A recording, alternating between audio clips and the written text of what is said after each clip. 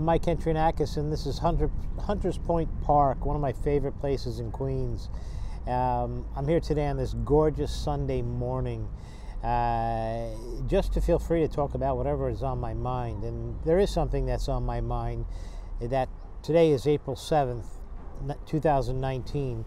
And what that means is tomorrow is April 8th, 2019, exactly 5 years out from the total solar eclipse, the very next one that's going to happen here in the United States of America. Now, I had planned last week to go across America, driving from New York to Ohio, and then Ohio as far down as San Antonio, and then make my way back and do the same. Then I thought about flying back and doing a one-way with the car. But the forecast was dismal.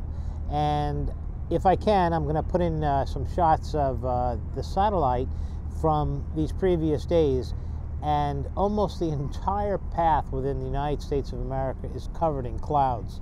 So that makes it a little scary for any of us who are going to be mobile or situated or planning in the U.S. Mexico was clear, but then Mexico also got clouds.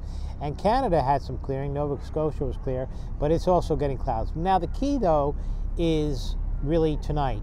Tonight is where we assess the forecast. We go through all the various meteorological forecast centers, satellites, and go within the 24-hour prediction.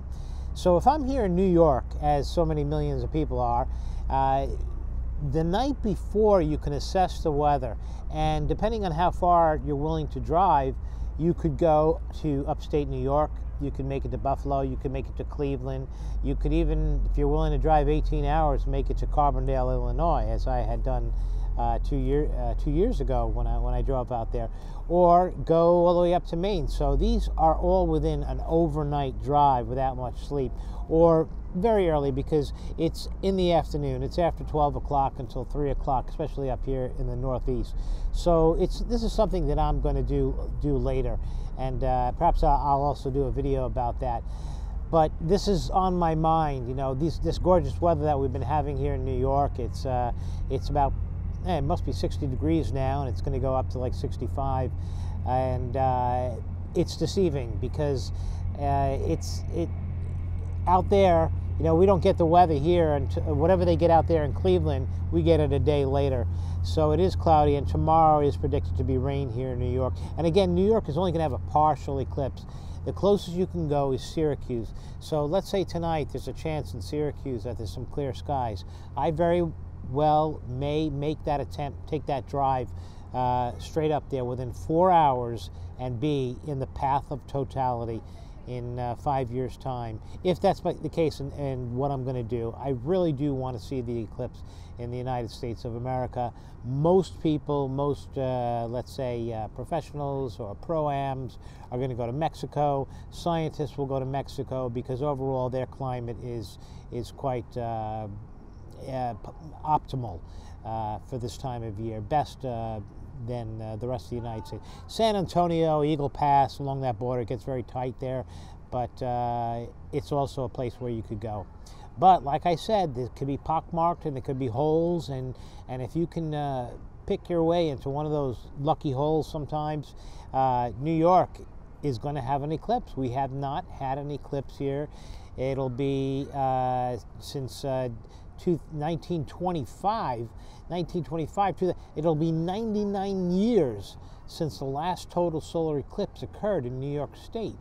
So this is something that's on my mind today as I relax out here in this gorgeous park that is a favorite amongst New Yorkers, especially Queens residents, and was supposed to be the home for headquarters of Amazon too.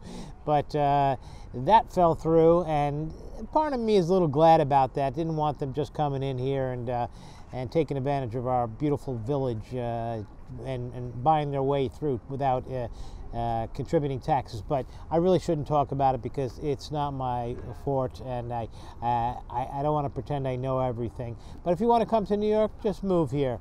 Moving the whole corporation as far as just business executives, fine. But tax breaks and doing it underhandedly without revealing it with the people, that's a whole other ball game that shouldn't have been done. So just as a local resident, you know, don't need any deals. You want to come on here and help the community, because people need work, and we're talking about middle class and under middle class people here. We do need jobs. Nevertheless, I don't want to end on that subject. It's only because it's right here, exactly where I am, is where it all would have happened. But as behind you, you can see the Freedom Tower. Oh man, I'm not going to get into the story today, but 17 years ago, 9/11 was a big story for me, being the director of news operations at WCBS TV. So one day I'm going to tell that story, and that's emotional and something that I really was an intricate part of, because all the antenna were on top of the World Trade Center, and being destroyed, all the stations went off the air except for WCBS TV, which had two antennas, one on the World Trade Center and the other one on the Empire State Building.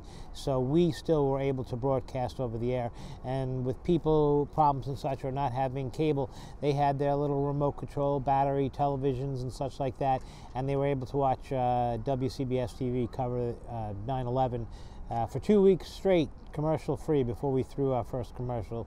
And I don't think I slept at all during those 2 weeks, and I have some pretty eerie stories about driving across the Queensboro Bridge all to myself when it was closed to all people, but I had permission to go in as being part of the press. But that, I'm going to save that story for another day. Today's a gorgeous day, and I just want to relax and contemplate about tomorrow.